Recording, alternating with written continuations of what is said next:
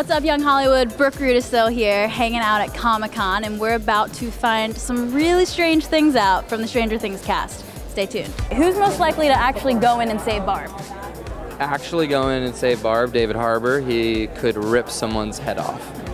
I'd like to think it's Nancy. I'd like to think it's Nancy. What is the strangest fan theory you've heard so far?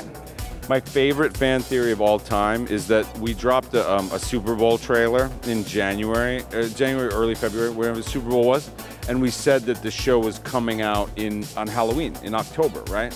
And my favorite fan theory was this guy went on Twitter and was like, this is the biggest lie of the season. There's some character in another show that supposedly Joe's the father of that character.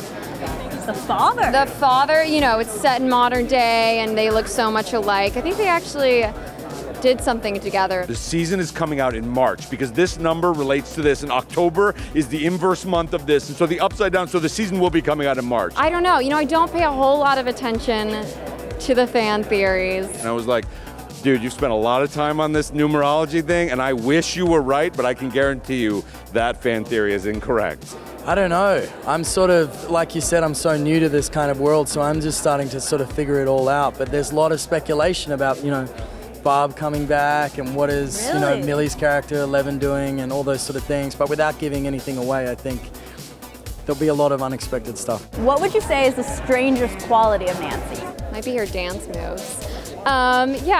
Her closet. She's got some crazy looks. If you could describe in one word what's next for Steve, what would you describe? What would you say? I haven't gotten that question. Good question. Vengeance? That sounds aggressive. But like, you know, justice. You know, like I don't even know what the word is I'm looking for. Change, I would say. Vengeance sounds aggressive, but maybe that's right. Okay. Maybe that's right. Who's most likely to survive the upside down? I don't know, there's some tough ones in the cast. I think there's like multiple people that would really, really tough it out, so I don't think I'd be able to separate that one. I would say, man, Noah would actually be pretty good. He's small, he's quick.